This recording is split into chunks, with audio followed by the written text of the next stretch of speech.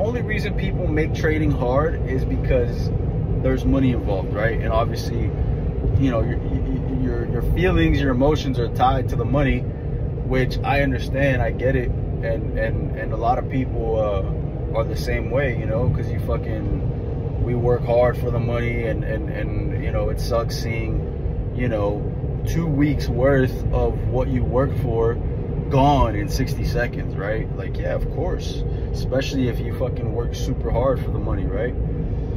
I understand that, right? I completely understand it. But you have to understand too that there's people that the same way that they can lose 2 weeks worth of what you work for, there's people out there trading that make that within 15 minutes, 30 minutes. That's why my perception of money has changed forever.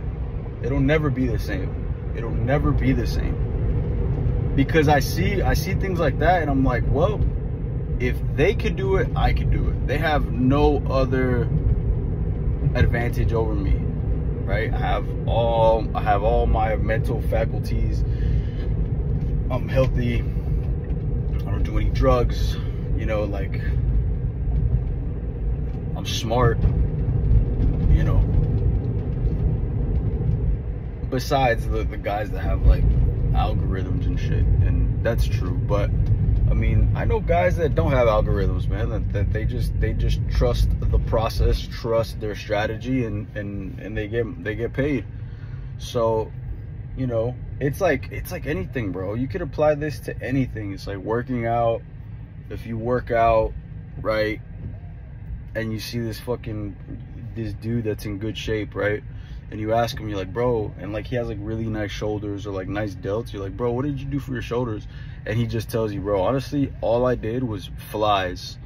All I did was shoulder flies and rear delt flies, and that's it, right? And I'm good. That's how I have the shoulders that I have now. And then you're like, what? Like, there's no fucking way. And then you start like kind of like second guessing it, because you're like, there's no way that this guy has such good shoulders and all he did was pec flies shoulder flies and rear delt flies. There's no way, right? And then like finally you like, hey bro, well look, I've been trying to grow my shoulders, let me just work out with you one of these days. And you work out with them, right? And then you just do the same thing that he does, and you figure out that he really only does those 2 exercises for his shoulders. That's why his shoulders are so damn massive. It's the same thing with trading, right? Like you don't think it's real until you actually do it and somebody shows you, and you're like, what the fuck? So why when he does it he gets paid, but when I do it I fucking lose money? It's only because that person has been doing it longer. That's it. It's only because he's practiced his technique more times than you. That's it. So he knows what to look for. It's the same thing with a girl. When you know a girl likes you, you know, it's easier. And then if you're a newbie with girls, if you've never had a girlfriend, you fumble the bag because you're like, what the fuck? Like, how did that happen? Like, how did I lose this girl? You know, like, da, da, da.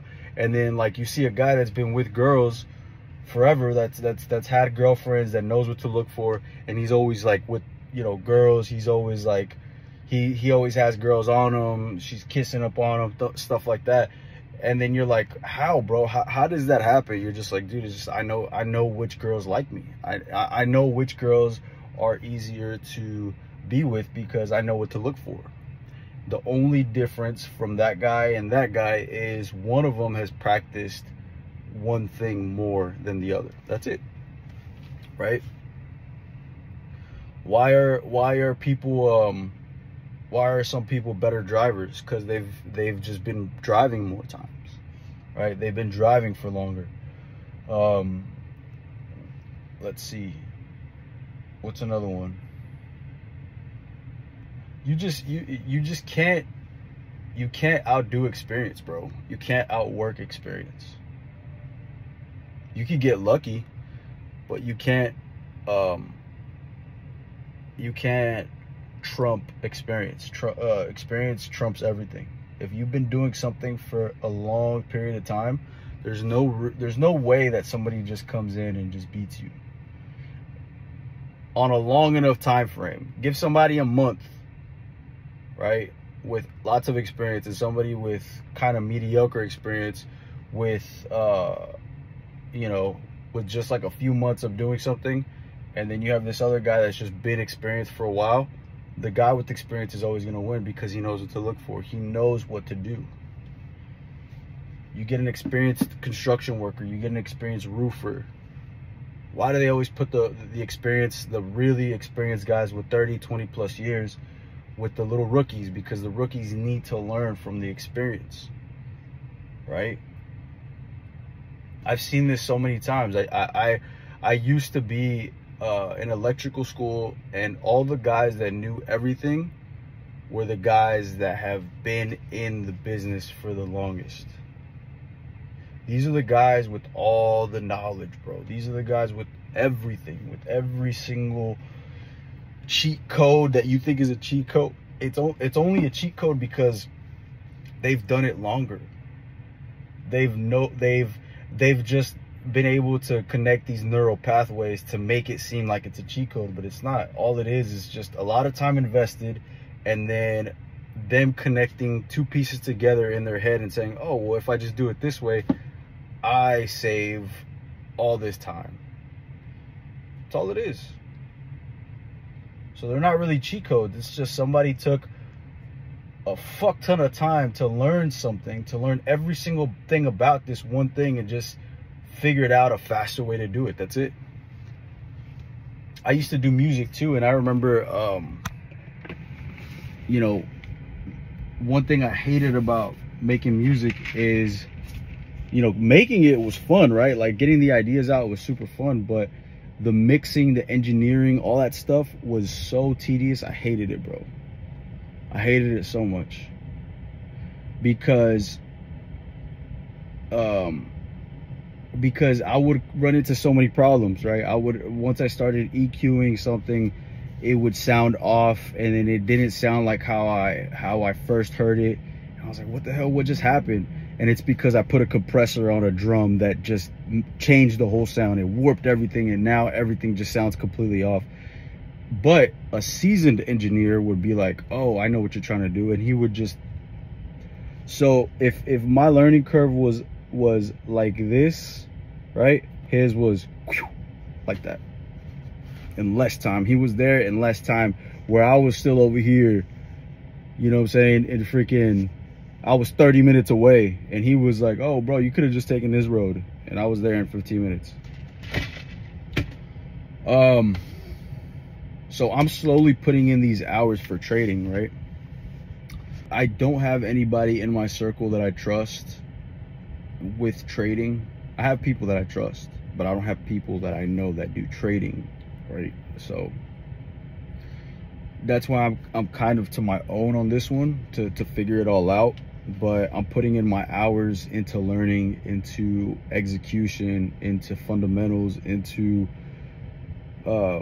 not so much technical analysis. I know enough to the point where I could have a decent conversation, but I don't go off of technical analysis, mainly because